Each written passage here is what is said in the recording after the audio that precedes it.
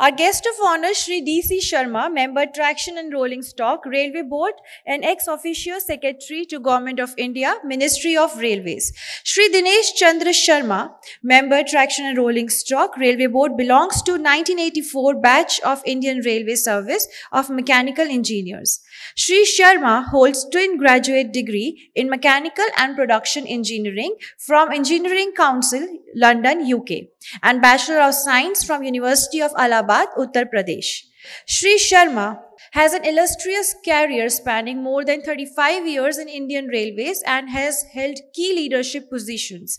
He holds immense experience in field of project management, general management, managing engineering, railway operations, policy formulation, etc.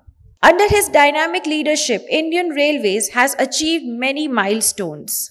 Under his leadership, the manufacture of Vande Bharat Express train is underway and process for procurement of 400 new train sets of sleeper type has also been initiated. Indian Railway is also planning to manufacture 9,000 and 12,000 locomotives under Make in India program India. Everyone, please welcome our guest of honor, Shri D.C. Sharma. Sir, we request you to say something. Mananiya Kaushal Kishore ji, MOS, industry leaders. I can see my friends Shri Tyagi ji from Uttarakhand Metro, Mr. Rao from Andhra Pradesh Metro, Pradhan ji from Jindal Steel and Power, Mr. Shailen Singh, Executive Director Railway Board, Mr. Suri, a veteran of Indian Railways, Mr. Raghu from RDSO, and the entire Metro family. Good morning to you all. It's a good occasion to be speaking to the Metro family. Nobody imagined in 1980s that India will ever see a metro. Very soon, Kolkata Metro came in, then Delhi Metro came in. Today, we have metros running in maybe 20 cities, and another 20s are under construction or planning. I guess a total length of 2,000 kilometers will be up and coming. We had a late start. If you compare the earlier metros. So what is a metro? Metro is a sign of victory of the human civilization over the forces of nature. Long back in 1863 or so, London Metro opened. The tunneling technology was not available. So you cut open the roads, cover it with steel beams and wooden planks, make a road on top of it and create a cavity underneath. There was no electric traction. The only traction available was steam locos. So you run a wooden carriage with steam locomotives. And how do you light up the carriages? You put gas lamps. So that was the metro. In London, the name tube came much later when the tunneling technology started and it was possible to tunnel under the ground. As the city grew, the levels of metro grew. I believe now there are 7 levels, one above the other, cutting across the city, so that in the heart of the city, every kilometer or two, there is a station. As MOS sir just mentioned, the metro today envisages a bigger concept. Now there are different reasons why we should build metros. You can build metro to ease out the congestion in the city. You can build a metro for its carbon credits.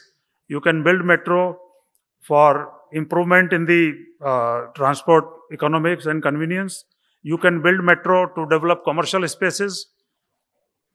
But the biggest reason today in India to build metro is something which the word, it is a Hindi word, it is the word called Antyodaya. What is Antyodaya? The person who is at the end of the line must also get what he deserves. We are today sitting in the heart of the capital. We are lucky to be assembled in a place which is the center of the city. But there are people who are living 40 kilometers away, 80 kilometers away. How do you connect with them? That is the power of metro, and that is the power of Antyodaya. So that is the biggest reason why metro culture must be enhanced. Why metro should not remain limited to these 20 cities or those 40 cities, but it must go to 400 cities. It must go to all centers of population. So that is the vision for metro today. The potential for metro is immense, and maybe we have harvested just about a small percentage of the potential. The get-togethers like today, the expos like today, the meetings like today are a glimmer of hope that the metro movement will pick up. Now, what are the basic requirements to run a good metro? Earlier, the technology was a challenge. As I said, in London, when the steam engines used to draw the carriages, now you can imagine steam engines also throw a lot of smoke. I remember this example because I studied in Jamalpur, the steam railway town in Eastern Railway, and we learned about the steam technology in early 80s. So a lot of smoke and steam is created by the locomotives. What happens if the smoke remains in the tunnel? You will feel exhausted and maybe you will fall sick.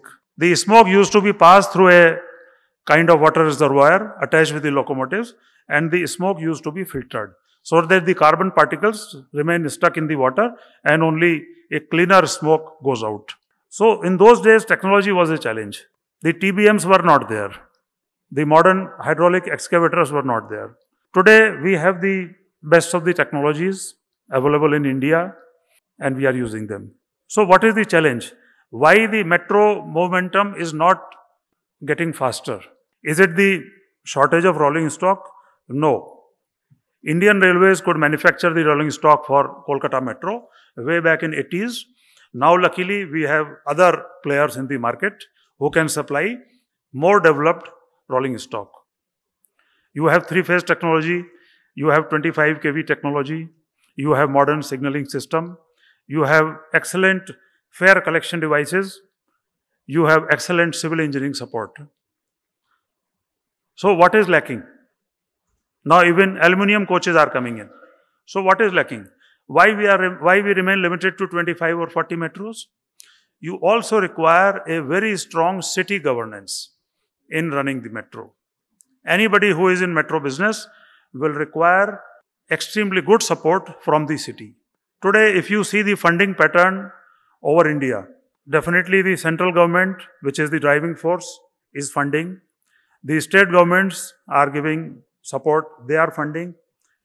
But what is the role of the city government? Are they able to fund? Are they in a situation where they can match step to step with the central government and state government? That is the question which needs to be answered. And that is one area, if we look into it, will give a lot of impetus to the metro movement.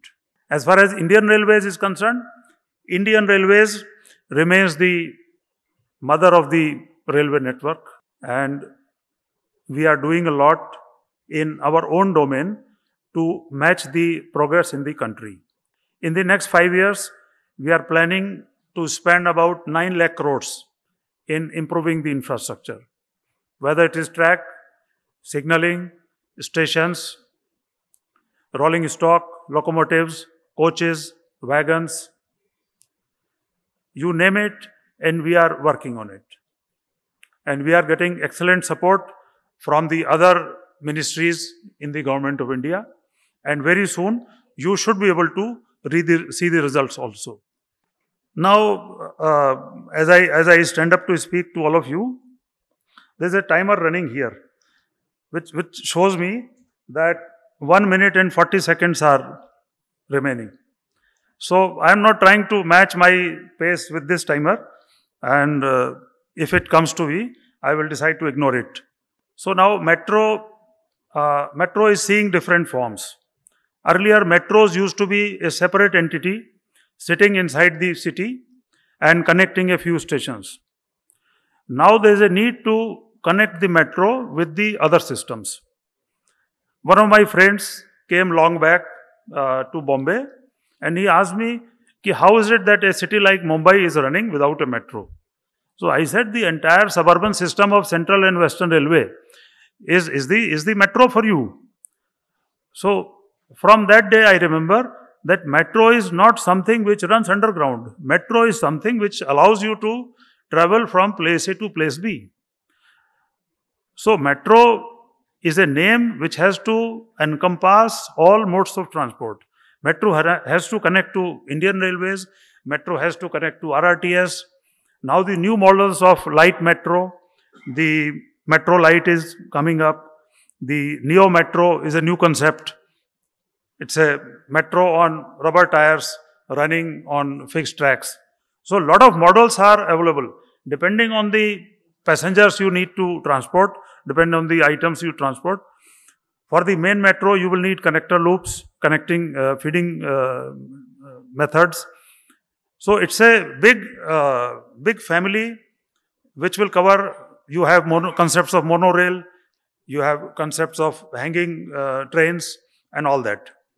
So there is a absolute need to connect all these systems. Luckily, the industry in India is now responding in a very, very positive manner. And we have players who are willing to share and sell their technology and to partner with the state governments and central government on the metro projects. Traveling on rail will always remain a dream for pure railway people like me. I will complete my address by sharing what Michael Flanders said long back.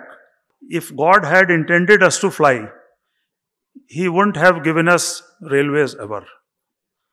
So if you have railways, please travel on it, grow with it, grow the tree, build the infrastructure, use it, make the life comfortable for everybody.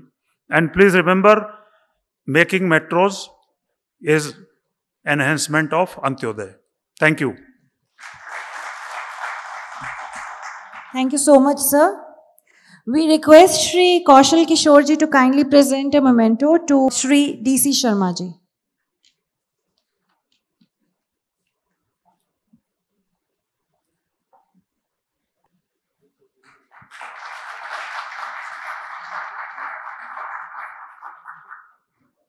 Thank you so much, sir.